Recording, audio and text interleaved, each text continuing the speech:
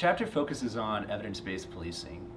This is the idea that police practices should be based on scientific evidence about effectiveness.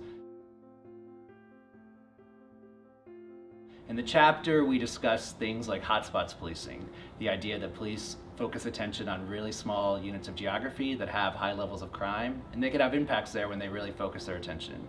Another effective approach, problem-oriented policing.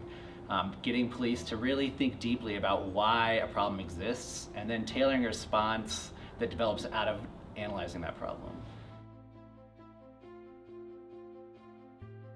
Learning about crime policy and social policy in general, we know that lots of policies are based more on hunches or anecdotes or response to some crisis rather than scientific evidence. And so I wanted to think about ways that we could better integrate science. And it's not to say those hunches or anecdotes are wrong, but it's important to actually test them and understand what works and what's most effective.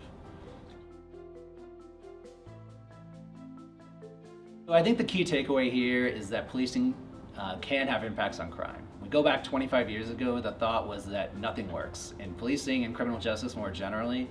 And we have a very different view today, and that the police can be effective and they can use scientific evidence to guide practice. And so when police are more focused, when they're more proactive, when they're more place-based, they can have impacts on crime, which can make communities safer and make police agencies more efficient.